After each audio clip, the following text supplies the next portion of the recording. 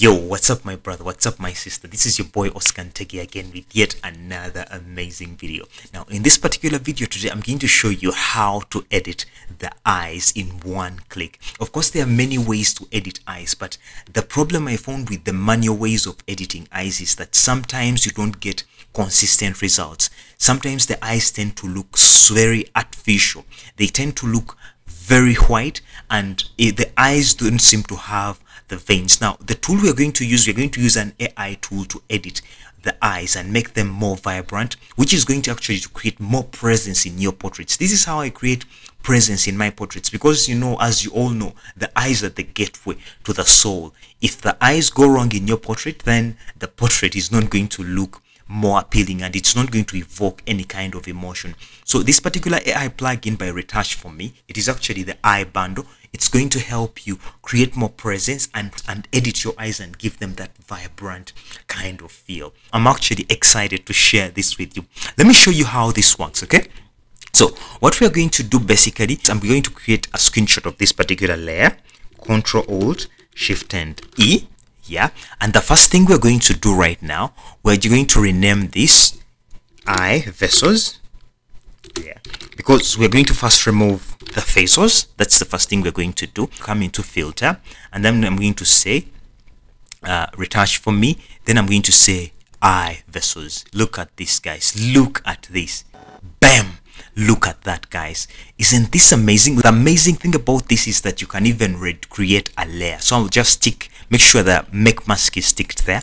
Then we're going to say apply, so that they create a layer. Let me show you guys what we have. Look at this. That's the before, that's the after. Before and after. Look at that, guys. Isn't that amazing? And the amazing thing is that it has not actually removed the vessels to make the eyes artificial. Instead, it has removed those blood stains that come as people age. Look at this, guys. Isn't this amazing? So the next thing we're going to do now, we're going to make the eyes even more present by adding that kind of oomph and brightness to the eyes. So what are we going to do? I'm going to create a stamp on top of this. Ctrl-Alt-Shift-and-E, or Command-Shift-Option-and-E if you're using a Mac. And I'm going to name this eye brilliance. Okay,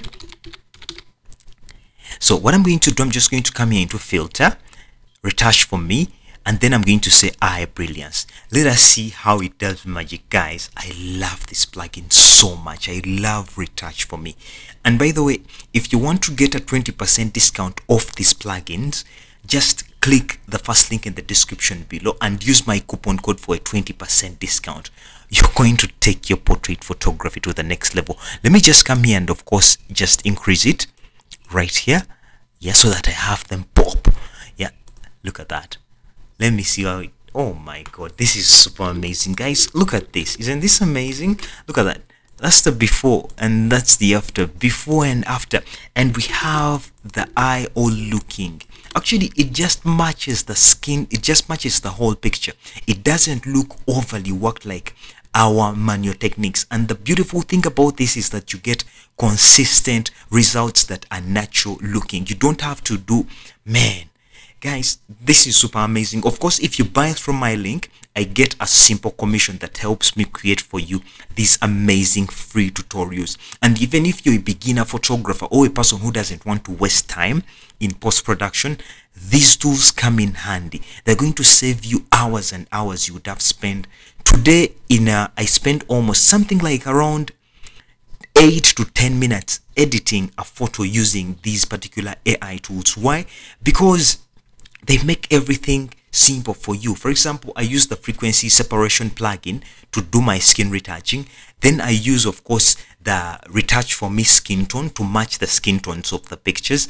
Then I use the Retouch4me portrait volumes to do the general burning and dodging, which to create more depth in my image. Then I use the Retouch4me background cleanup to clean the backgrounds and remove all the creases in the background.